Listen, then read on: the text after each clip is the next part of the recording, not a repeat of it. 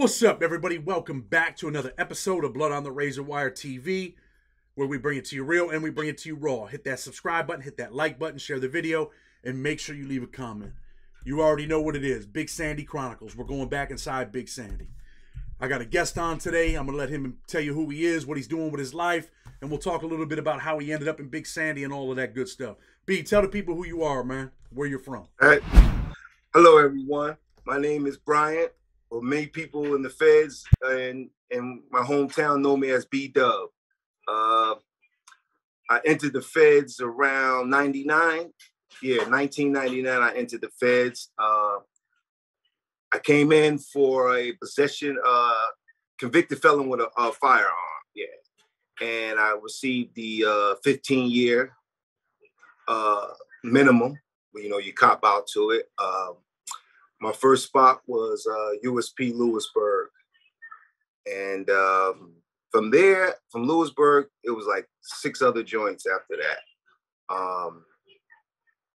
Atlanta, Coleman, Big Sandy was my last USP before I ended in Schuylkill Media. Talk a little bit about that 15 years, right? Because there's a lot of young dudes out here right now, man, that are carrying guns. They don't realize, man, that when the feds grab you, they might say, hey, you're an armed career offender, right? And now your mandatory minimum is 15 years.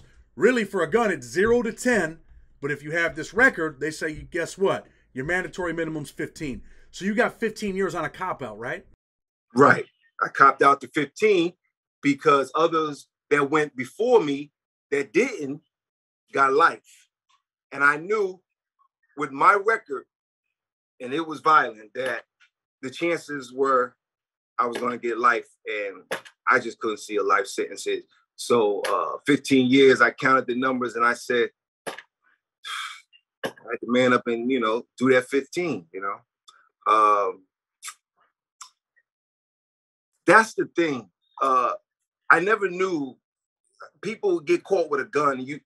Like you just said, I didn't do that 15 years for that particular charge. I did the 15 years for my history, which I guess now is illegal now. I think under the Jones law, I think it's called, they can no longer give out those sentences like that, or guys are getting back. Is that the Jones? Well, it depends. I mean, if you're an armed career offender and you got a 922G, which is a felon in possession of a firearm, you can still be sentenced to 15 years. However, it depends on what your priors were. And the Jones case ended up getting shot down. It went through and then it got overturned. That was out of the Second Circuit. So that's what it is. Okay. So, yeah. So, and prior to the 15 years I always did state time. I was in and out the system like many criminals. I went into reformatory at 13. Spent 4 years in the reformatory. So that was the building of my criminal career. And then from there, I went into the state system. So I was always in and out on skid bids, for shooting back then. Because I'm a little up there in age. So back then it was like, for a shooting, you can get 2 years. So robberies, you can cop out to these package deals before the feds started taking the gun cases. So I was already, in terms of familiar with institutional and how to move, but the feds was a total different world, and I mean, back when I came in, you didn't even go into population. Like I said, I went to Lewisburg, and the crazy thing about it, on the bus rides there, I was there with one guy named Joe, white boy Joe from, where is he from? He is an old timer, but he was telling me, he says, when you first get there, you go into the hole. They don't let nobody in population. So I went to the hole. But the crazy thing, Lewisburg is a prison that was built 1920. So the hole is like a dungeon, and it's a dark, they built the new hole now, but back then, so when they was bringing me into the hole, they had to find a cell for me. These jokers, now mind you, I'm from the States, so pretty much the administration runs the institution. But now the dynamics is different. So as they're bringing me to the hole, they got me cuffed up. They're marching me to cell, asking the guy in the cell, would you take him? And dudes is looking out through the sun because Lewisburg's hole they had this. It was like an old steel door with a little bar thing where a guy could look out. So dudes was looking out as they was marching me from cell to cell, asking these dudes would they take me. And dudes, there was a lot of DC dudes there in the hole because DC had just got into it with the with some other group. I think so they had a lot of DC. So they were saying no. So in the hole it was 4 floors. The hole had 4 floors. So they marched me from floor and each floor had about 30 cells on each floor. So after they marched me through one tier, they went up and tried me through another tier. It was this dude from Brooklyn, a good dude. I forgot his name though. And he took me as a cellie. And they brought me in there. Me and him politicked. He said, when you go to, what was it called then? Quad, I forgot what it was like an orientation. After 2 weeks, they bring you out. You're in front of the warden, the assistant warden, the captain, all the sergeant, everybody in there. And they ask you information that they already got on you. They ask you, are you an informant? Did you ever inform? And you say, no, yeah, whatever. And can you go on population? Do you have any enemies out here? And you tell them no. Then they make you sign this paper to go out in population. Let me ask you this, right? How old were you when you were sentenced to 15 years? Oh, man. 30, 34. So you're 34, you sign this plea for 15 years. You're probably doing the numbers in your head. You're like, damn, man, I'm going to get out of prison when I'm like 46, 47. Is that what you were thinking? Yeah. And I couldn't even see that far. I ain't gonna lie, I couldn't even see that far, man. And you know, I had lost my mother while I was there. She was like the only real strong because all the other associates I had, everybody drops off, you know. So when I lost my mom's, it was a real blow. But Lewisburg feds quickly, you know. I caught on quick. I caught on real quick. As far as, you know, the hustle, in the state where I was at, white guys didn't walk around with their SWAT-C, the Aryans didn't walk around. But in Lewisburg, they was on their yard, bare chest, you know, lifting weights like, yeah, it's real. You know, the cafeteria was 800, I think. Lewisburg had 5 serving lines. 5 serving lines. So, I mean, the whole world and everything that ran, I mean, just being with different cultures from Washington to Florida to California. And see, this is what people don't understand. This is what makes the feds more dangerous than any. It's not a local universe. It's a universe. You know, so when I say local, I mean, if you in New York, you go into like upstate, in New York State jails, you around your own homies. You're gonna know somebody from your borough there or whatever. So your culture is gonna connect. But in Lewisburg or feds in general, it's a whole different dynamics, and you have to learn to adapt to people, you know, from DC, Detroit, and everything. So, you know, it was crazy. I worked in the kitchen. I got my job in the kitchen cooking. I learned everything, that stamps, the hustle. I mean, it was a crazy experience. From there, I want to stop you. I want to stop you, and I want to talk a little bit about Lewisburg. You were in Lewisburg when it was still dangerous, right? Yeah, I think Lewisburg seen as yeah, you can say that, but it wasn't as bad as it was like in the early 90s. Prior to that, they had more cameras they put up. So they had more surveillance. Let me just put it like that. They had more surveillance. But the danger, yeah, it was still bodies jumping, and it was still the big house. The officers still wear the jacket, the big house. Lewisburg, the big house. They keep the tradition. The red top is still the red top. Yeah, so they still had the movie theater when I was there. What was the most dangerous federal prison that you were ever in, would you say? Big Sandy. Big Sandy. Eventually you leave Lewisburg, you go to these other prisons, but eventually you end up in Big Sandy, right? What's it like the first day when you come to Big Sandy? Let me just say, okay, real quick. So I end up getting into it with the GDs in Lewisburg, stabbed the GD up in the back of the kitchen 8 times. They had to fly him out. He lost a lung. I got shipped to Long Park, California, and from Long Park. Okay, but I got to Coleman, Florida, and stabbed another dude up in Coleman, Florida.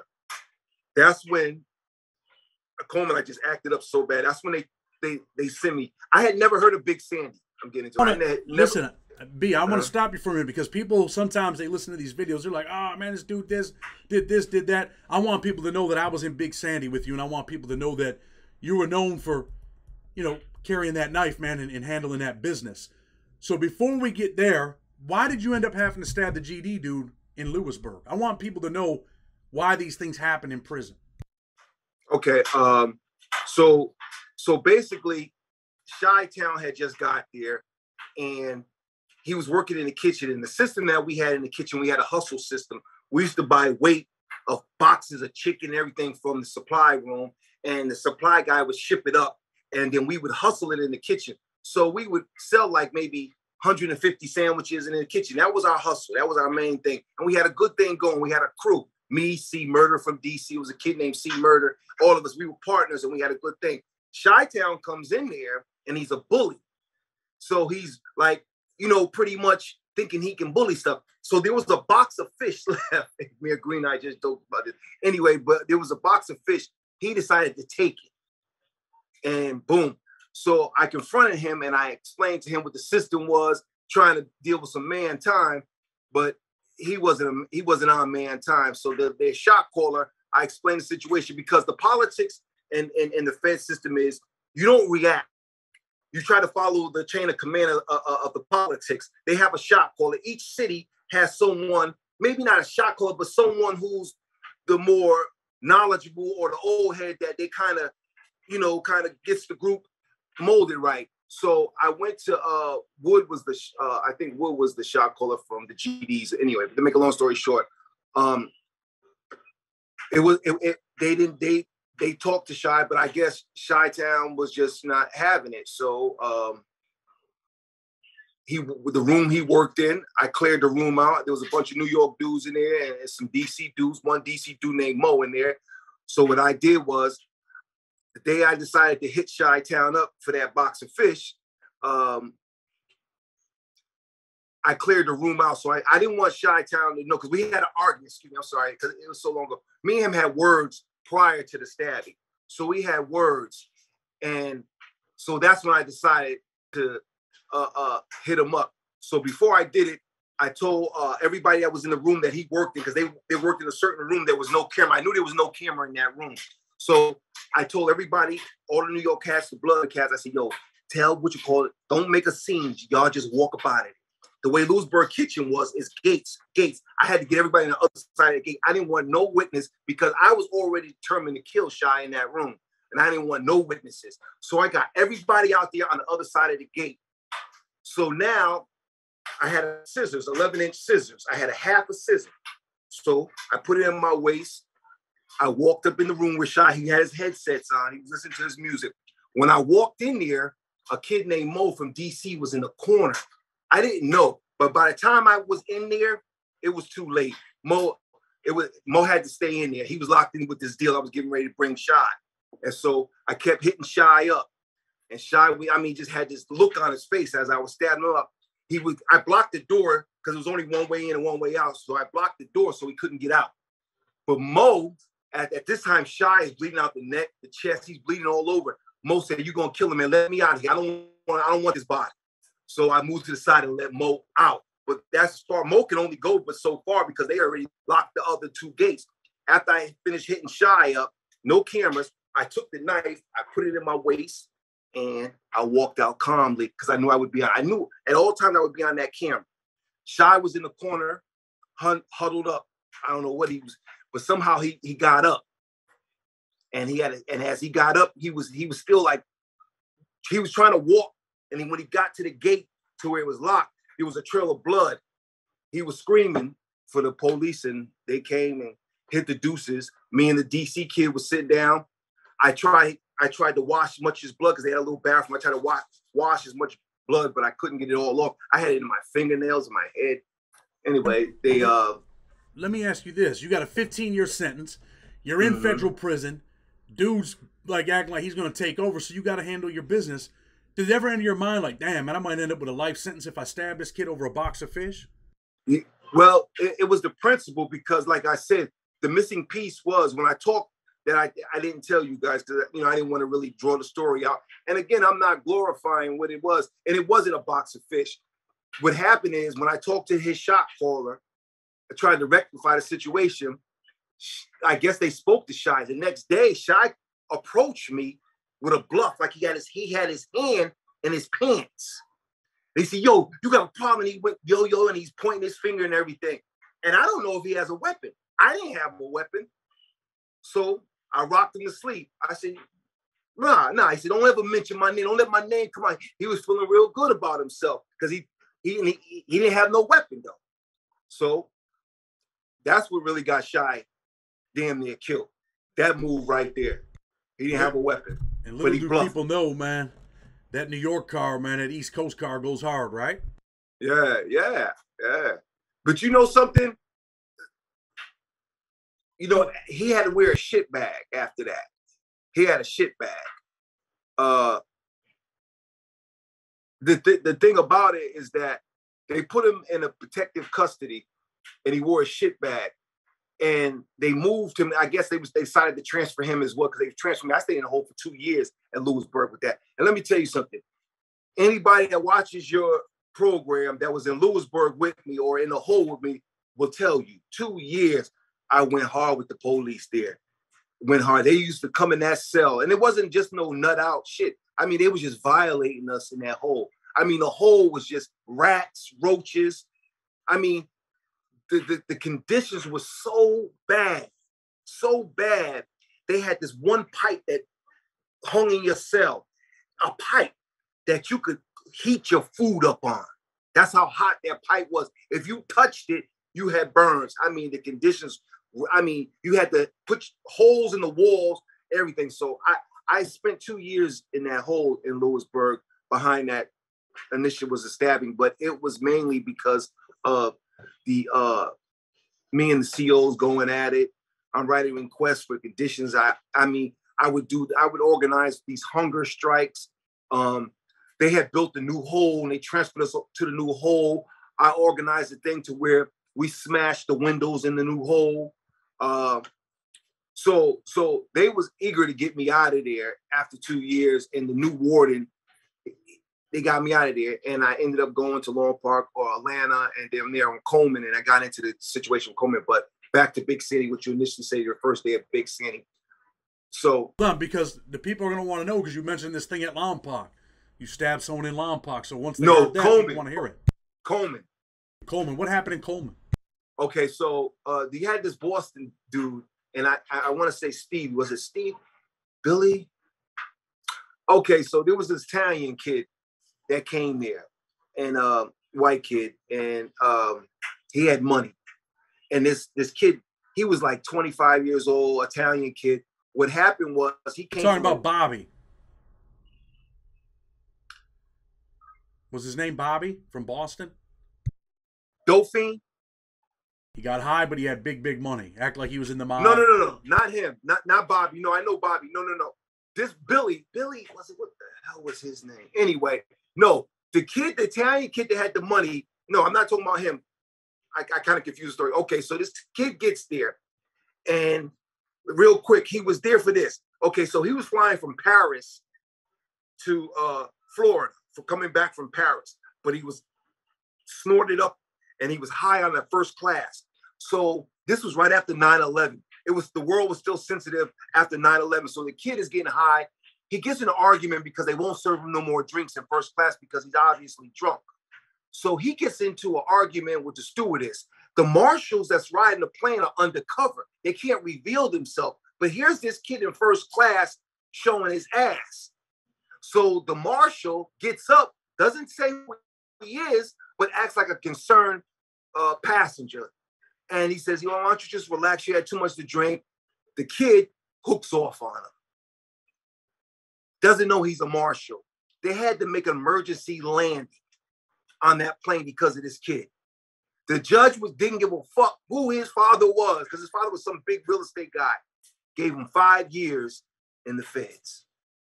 He comes to Coleman. And that's when he comes up. At this time, I'm one of the wine makers in this unit. I make all the wine, right? I got a loan shark.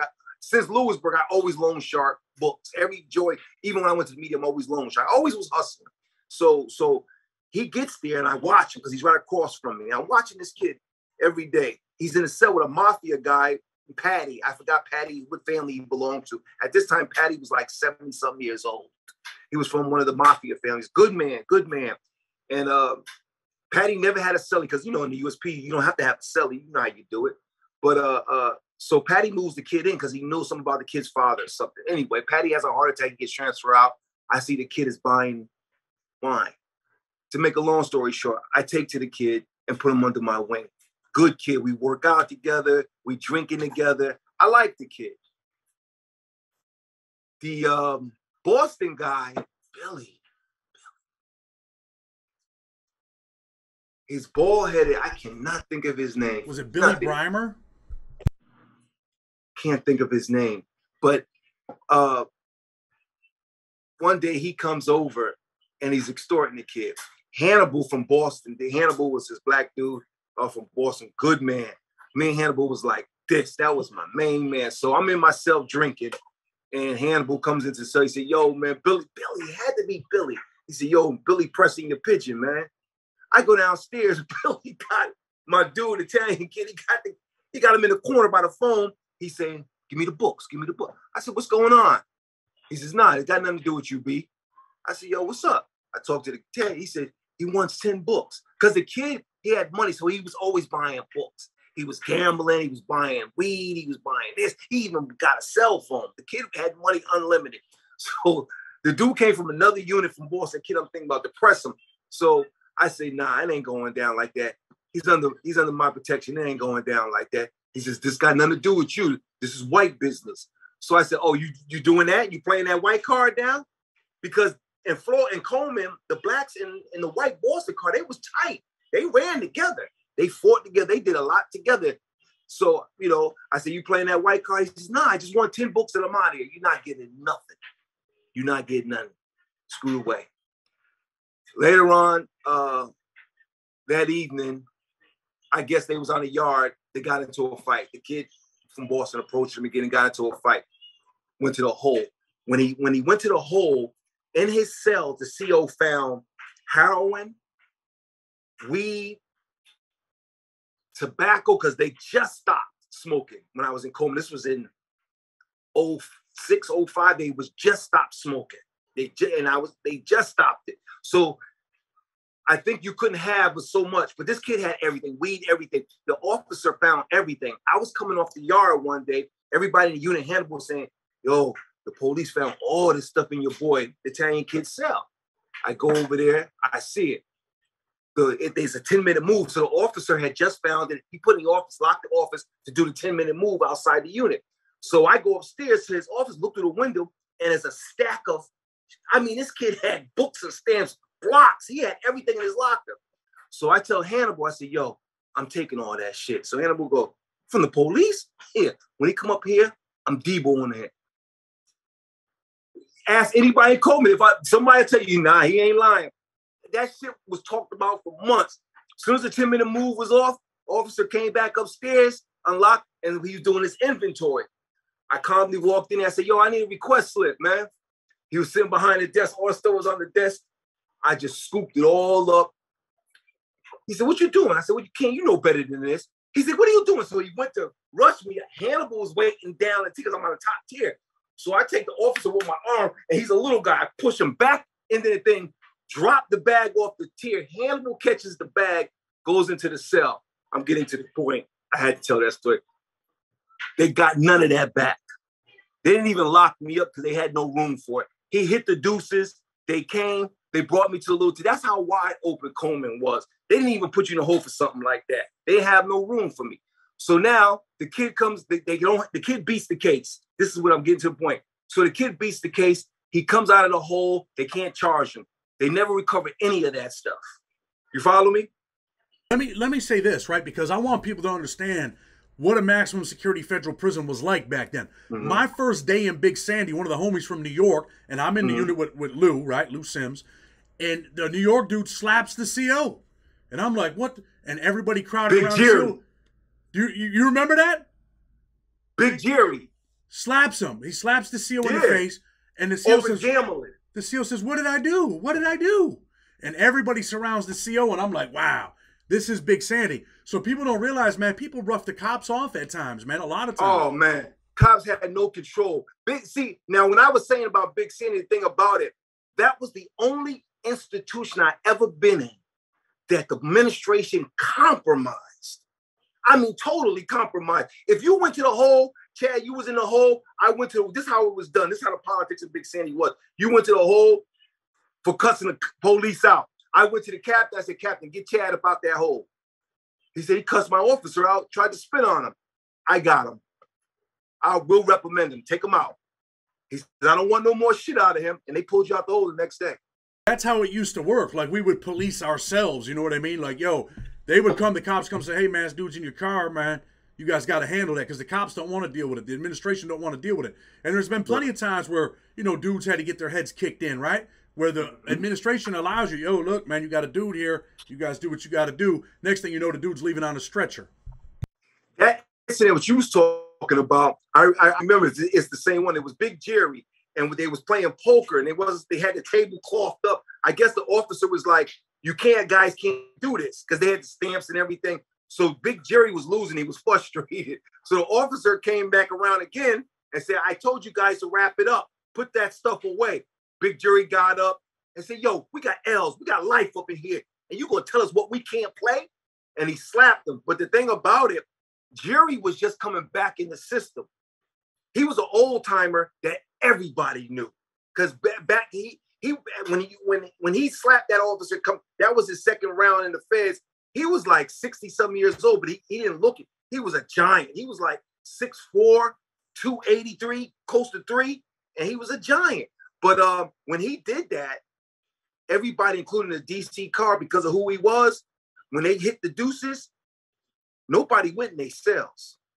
They stood behind Jerry. Like, that whole unit said, it's your call, Jerry. The police was on a standoff. And if it wasn't for Jerry, he didn't want nobody else getting in trouble. Jerry said, nah, I'll go with him. Because they wasn't going to let the officers take Jerry out the unit. They were going to go with the officers. And that's how Big Sandy was. You know, Big Sandy was like unbelievable. I heard you on one of your shows one time. I guess you guys were talking about an incident, and it was like one of the worst incidents you were talking about. And it was a stabbing. 2 incidents in my 3 years at Sandy. 2 incidents that for me was like, wow. That was with the Texas ABs and the Cali ABs. That was a bloodbath like never seen.